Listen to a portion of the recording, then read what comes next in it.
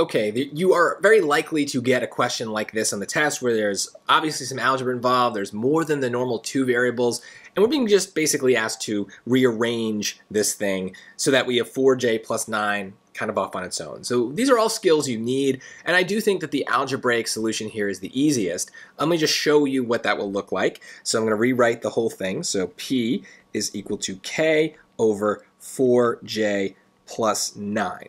So we can kind of see that we've gotten the 4j plus 9 out of the fraction, so we should do that to start. We should move it out of the fraction, and the way to get rid of a fraction is through multiplication. So we're going to multiply both sides by 4j plus 9. The difference is, when we do it on the right, we have to treat it like a unit, right? So it's a thing in basically parentheses, and we don't want to distribute it. A lot of you are just going to kind of intuitively distribute because that's what you're used to in school, because they ask normal questions in school. This is an SAT question. They're asking for something a little different, knowing that many people are too robotic to adjust to the difference. So what I would do next is just rewrite this with the 4j plus 9 still as a unit, and then put that p there.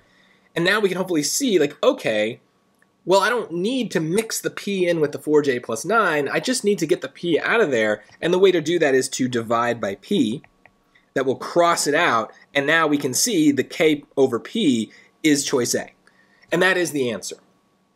I definitely think that's the easiest way to go. You just need to have confidence in algebra. If you don't, we do have some other options available to us. I'm going to show you a quick arithmetize that might help here. Basically, since they don't tell us to find values of p or k or j, we can make up what we want. And I would just make up numbers that make this work out nicely.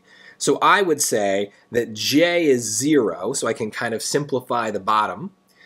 And I would also say that k is 18. Now that may seem random, but it's not. It's because if I do put 0 in for j, I'm going to have 18 over 4 times 0 is 0 plus 9.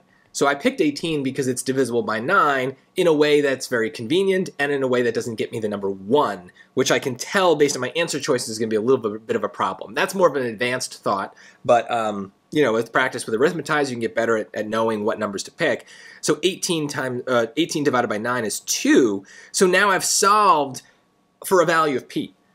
I made up random numbers for j and k, and I used those random numbers to get a semi-random value of p. It's random because it could have been something else if I had picked different numbers for j and k, but it's still dependent on the numbers that I ended up picking. So it's not like I completely made it up. It comes from this equation. And because of this, I basically got a complicated point, right? It's not an xy point, because it has 3 letters, but it's behaving the same way. We can take these same numbers, plug them into all these answer choices, and see if they make sense. If they don't, then it's not an equivalent expression. So we know A is right, but let me just show you. If we did 4 times j is 0 plus 9 equals k over p, so that's 18 is k and p is 2.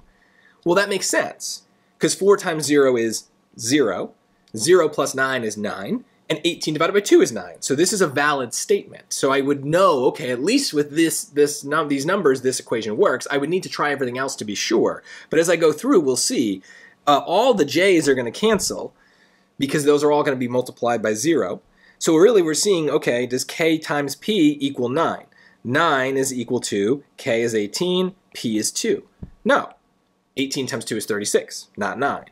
9 is equal to, k is 18, p is 2, so that would be 16. So no, 9 is not equal to 16. And then 9 is equal to 2 over 18. Well, 2 over 18 is 1/9, so it seems kind of close, but it's definitely different, and that would prove also that A is right.